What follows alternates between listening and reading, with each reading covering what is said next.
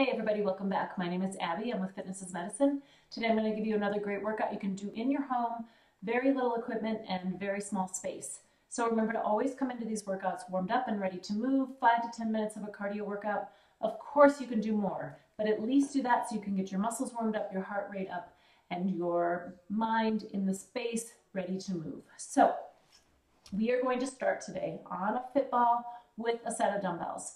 If you don't have a fit ball, you can do this on the floor or on a bench, preferably on the floor while you're holding a bridge. So on your back with your hips lifted, we are going to do a bridge on a ball. So walk on out so your hips are raised. There's a flat surface between your knees and the top of your head. I want your head and shoulders resting comfortably on top of the ball.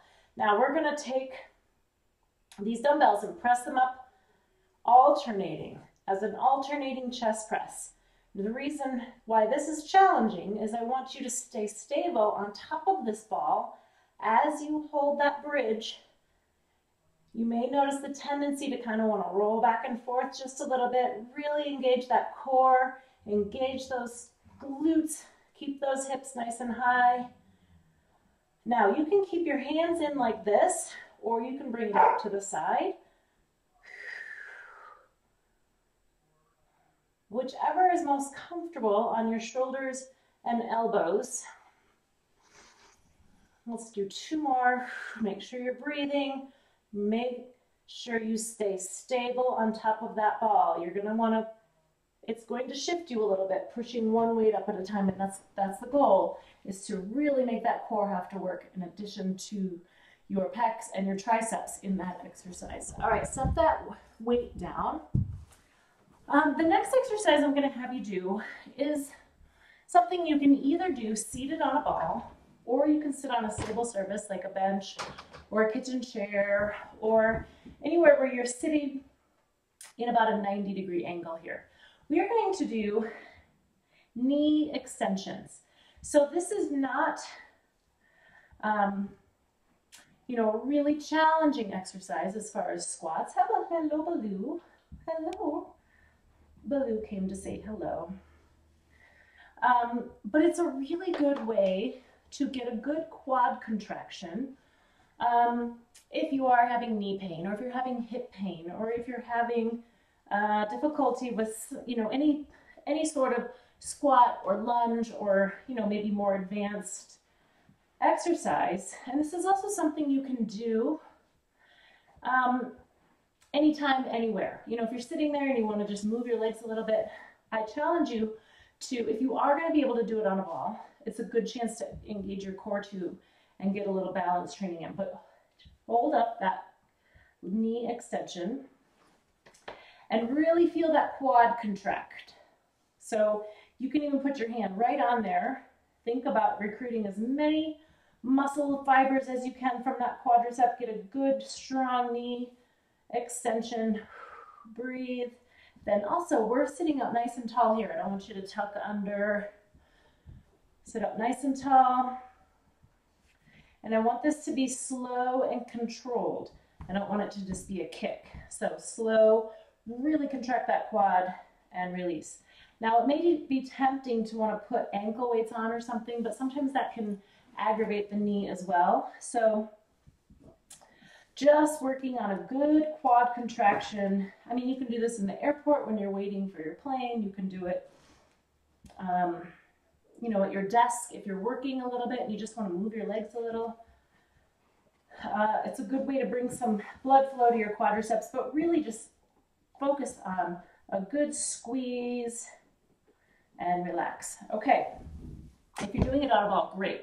It's another chance to do a little extra core and some stabilization. Next, we are going to use this bench that I have here, and we're going to do some dips. Now, there's a few different ways to do these. This is a big triceps exercise and shoulders, so you want to be careful of your shoulders. If you do have any shoulder pain, another way you could do it is grab yoga blocks and put them right next to you, or you could use a big armchair and push up just like we're going to do. The goal is to lift your body weight up. So I'm just pushing on my fists here, which also can work if you have a stable surface. But you could hold on to dumbbells and push up so you have a little more raised surface. Yoga blocks work really well. Stick them right next to your hips. If you're ready for a little more challenge than that, we'll try a dip. So the goal is to drop your hips off the side of the bench and then come back up. Try that to begin with. Now I want your knees bent, because the closer your knees are to you, the closer your feet are to you, the easier this will be. That's the lighter lever, the smaller, shorter lever. You want to keep your back as close to this bench as you can to minimize the stress on the shoulder joint. Also, don't let those shoulders go up. So we're keeping those shoulders down. Then if you can do one, see if you can do a couple before you come back up to seated. If this feels relatively easy and you aren't having any pain, you can stretch your feet out a little further, even to the point where you've got them straight out. Breathing, push straight up, keep your back. You almost want to be scraping that bench with your back and keeping your shoulders down away from your ears. Two more. All right, good. Rest. That's a big triceps exercise. Again, you can start with dumbbells or yoga blocks. Maybe try just dropping your hips off the edge once. If you don't have a bench like this, you can use a coffee table. You can use a sturdy kitchen chair. There's a lot of different ways you can do that exercise. Okay, push this back out of the way. And we're going to use a loop band and just another TheraBand or a tube or something. If you don't have a loop band, you can just wrap one around your ankles. We're going to put them around your ankles here. We're going to do some side stepping for some hips. So with this side stepping, make sure this is flat around your ankles so it feels, doesn't hurt, you know, kind of pinch your skin. You want your feet straight forward. Don't let this toe lead out to the side. And then you want your hips about hip width apart, or your feet about hip width apart, so that you can keep tension on that band. So let's start with that to begin with. We're going to step sideways, just kind of taking baby steps so that you keep your feet about that distance apart. So we'll go about 10 and then we'll come back. Now, if you feel like that's okay, this is a big glute exercise.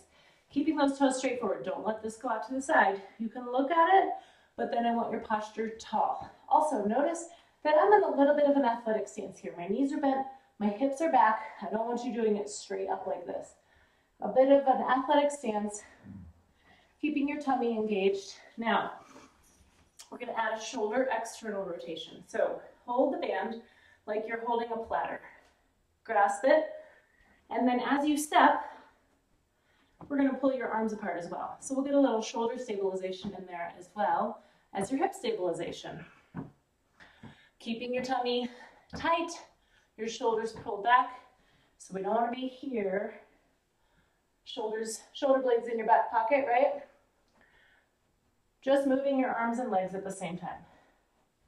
So you can go down and back about 10 times each way. If your shoulders get tired, you can just do one way of your shoulders and add more on the next time through the circuit.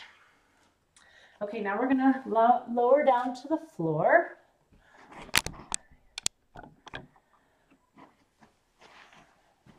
Okay, on your back with your feet flat on the floor, knees bent, and your hands beside your hips. We're gonna do penguin abs. So we've done these before, but as a reminder, I want you to think about a rope pulling your chest towards the ceiling so that you're lifting up instead of crunching forward. Also think about keeping your head, keeping it in line with your spine, similar, so we're not crunching forward and hurting your neck. Okay, we're gonna lift those shoulder blades up off the floor and then reach side to side for our heels. Ready? Take a breath before you start. Breathe. 2, just lifting, reaching side to side. Keep your eyes up. Think about pulling up your chest with that rope. Keep breathing. 9, 10, and 10. All right, good.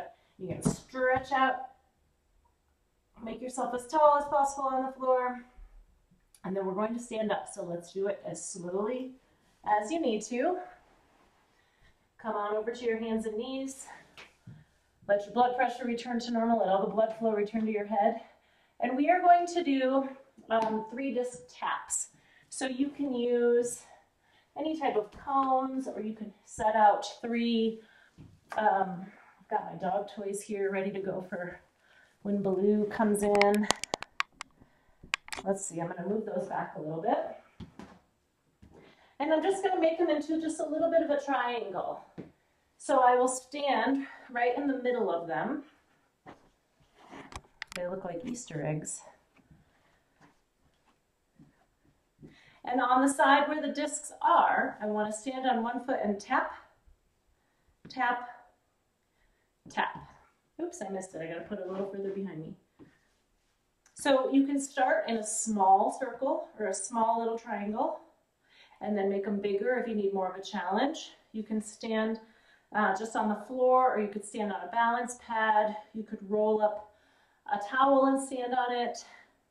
There's a lot of different ways you can make this more challenging, but start with trying to step, touch, bring it back to center, touch, bring it back to center, touch, bring it back to center. If you need to, do this at the kitchen counter or something, and you can touch, bring it back, touch, bring it back. So level up or level down there depending on your balance needs, your balance challenges. And then also, if this feels easy to you, can look around the room, different ways you can make it more challenging. But start with your hands near a counter. You could also do it next to a wall. If I have a wall right here, I could have that if I were to lose my balance. Okay, I'm just going to move this over. And now we're going to do the other side. So stand up nice and tall. Also, standing tall, don't look down at your feet. Oops. I got all discombobulated there. All right, tap, tap, tap. Start them close. See how it goes. Also, the slower you go, the more challenging it is. Slow. And I would say do each side for about 30 seconds.